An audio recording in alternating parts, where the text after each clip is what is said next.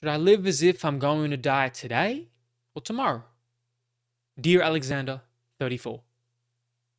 How would I live if I was going to die in 6 months? Now, on the other hand, how would I live if I was going to die in 60 years? This is the question. The old adage that one should live as if they were going to die tomorrow is fundamentally wrong for my life. Option 1. Live as if you're going to die soon or tomorrow. This is the first scenario. So if I knew I was going to die in the near future, what would I do? How would I behave? Well, I don't know if I'd work on all these projects I'm working on. I probably wouldn't check my emails. I wouldn't necessarily try and seek more knowledge out. I wouldn't worry about falling asleep and waking up at a certain time. I probably wouldn't worry about getting a lot of sleep or getting high quality sleep and eating really high quality foods because I knew I was going to die soon. What did it matter? I wouldn't talk as much, perhaps. I'd probably listen more and observe more. And I wouldn't do almost any of the things I'm doing now to create a better future for myself. To live with the vigor that death is imminent is to forgo effort towards creating a more prosperous future for myself. Why would I care about working towards a future that I knew I wouldn't be here to live? However, human life is not idiosyncratic. It's not just about the individual. My efforts trickle down and affect others. It becomes systemic. To know I was going to die within a short time frame, let's call it under years, 1, 2 years, this would cause a dramatic shift away from working towards a more prosperous future for myself, towards immensely and deeply experiencing the wonders of the human experience within the natural world while being of service to others. So I'd want to uplift people around me, and I'd want to fully experience the human experience as maximally as possible in the short time period that I have left within this natural world.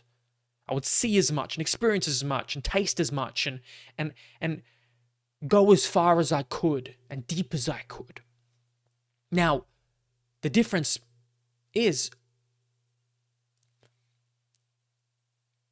people can have that perspective on their day-to-day, but they don't necessarily live like that every day. At least I haven't met a person like that. They do periods of time of that type of approach, and then they'll come back, and we're going to work to the future now, so we can do that again. Anyway, what about option 2? Let's live as if we're going to die later. Now that sounds great in of itself. Why wouldn't I want to do that all the time? The pursuit of bettering oneself and mastering one's mind over a lifetime, whilst being of service to others, is one of the sweetest, most satisfying gifts offered by life. But it's dependent on the assumption of an 80 to 100-year-old quality life. The assumption is statistically probable, but far from guaranteed. So what do I do? Live as if I was going to die soon, or live as if I were going to die later? Why do we have to pick? Both. It's not binary.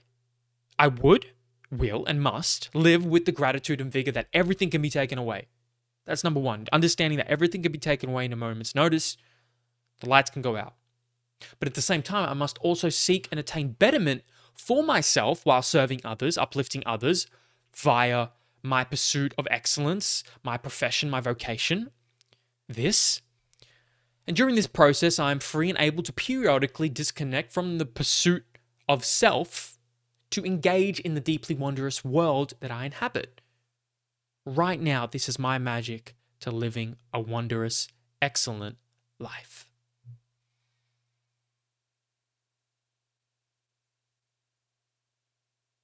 I get on the treadmill, and then I step off onto another path, and I get back on. Off and on, off and on, off and on. And it's like a DNA strand that just keeps going, helixing back and forth. And right now, I think that's how I can live a great life.